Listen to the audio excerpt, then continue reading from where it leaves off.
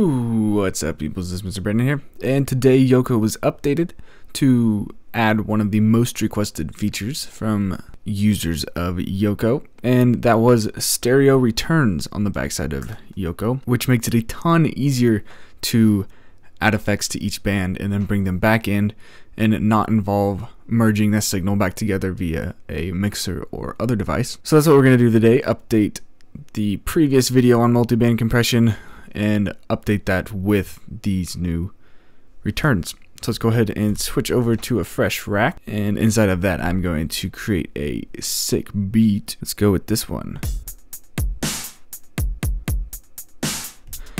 Even though what's going through Yoko has nothing to do with this tutorial at all. Anyways, underneath this Dr. Octo X that I've created, I'm going to go to Studio Effects and create the Yoko band splitter.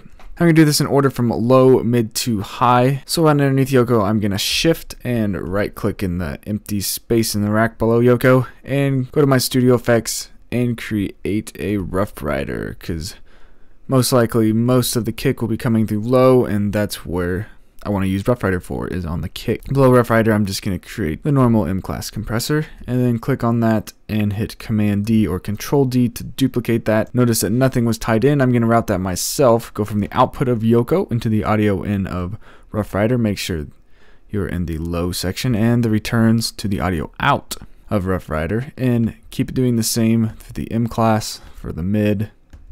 Remember, I'm going descending in this for the audio input, audio output, and everything is hooked up now.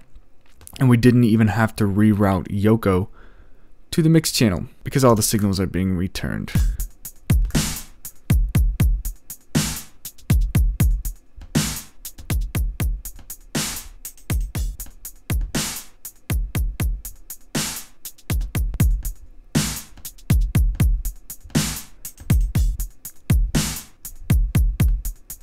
And as last time said, we want to add this as an effect unit. All you gotta do is click on the first device you want to contain in a combinator, and then shift click on the last device you want to contain in the combinator, and right click on all those devices and click combine. And there we go, we have our contained effect patch, and you can go ahead and save that as whatever you would like and load it up whenever you want.